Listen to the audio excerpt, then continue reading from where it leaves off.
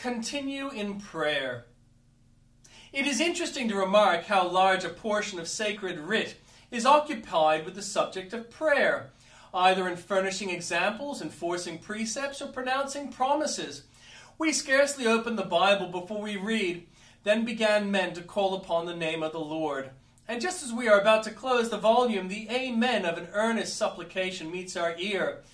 Instances are plentiful.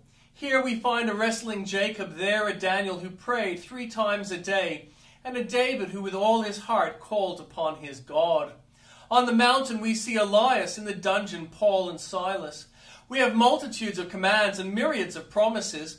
What does this teach us but the sacred importance and necessity of prayer? We may be certain that whatever God has made prominent in His Word, He intended to be conspicuous in our lives. If He has said as much about prayer, it is because He knows that we have much need of it. So deep are our necessities that until we are in heaven, we must not cease to pray. Dost thou want nothing? Then I fear thou dost not know thy poverty. Hast thou no mercy to ask of God? Then may the Lord's mercy show thee thy misery. A prayerless soul is a Christless soul. Prayer is the lisping of the believing infant, the shout of the fighting believer, the requiem of the dying saint falling asleep in Jesus. It is the breath, the watchword, the comfort, the strength, the honor of a Christian. If thou be a child of God, thou wilt seek thy Father's face and live in thy Father's love. Pray that this year thou mayst be a holy, humble, zealous, and patient, have a closer communion with Christ, and enter oftener into the banqueting house of His love. Pray that thou must be an example and a blessing unto others, and that thou mayst live more to the glory of the Master. The motto for this year must be, continue in prayer.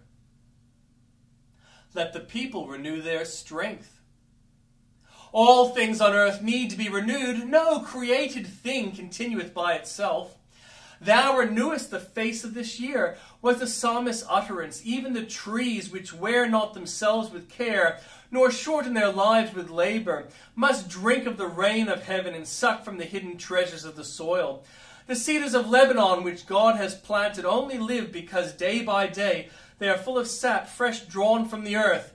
Neither can man's life be sustained without renewal from God. As it is necessary to repair the waste of the body by frequent meal, so we must repair the waste of the soul by feeding upon the book of God, or by listening to the preached word, or by the soul-fattening table of the ordinances. How depressed are our graces when means are neglected. What poor starvelings some saints are who live without the diligent use of the word of God and secret prayer.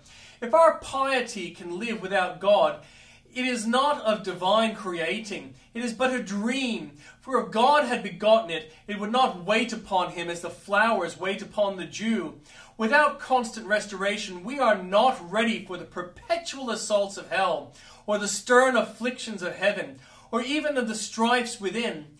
When the whirlwind shall be loosed, woe to the tree that hath not sucked up fresh sap, and grasped the rock with many intertwisted roots. When tempests arise, woe to the mariners that have not strengthened their mast, nor cast their anchor, nor sought the haven. If we suffer the good to grow weaker, the evil will surely gather strength and struggle desperately for the mastery over us, and so perhaps a painful desolation and a lamentable disgrace may follow.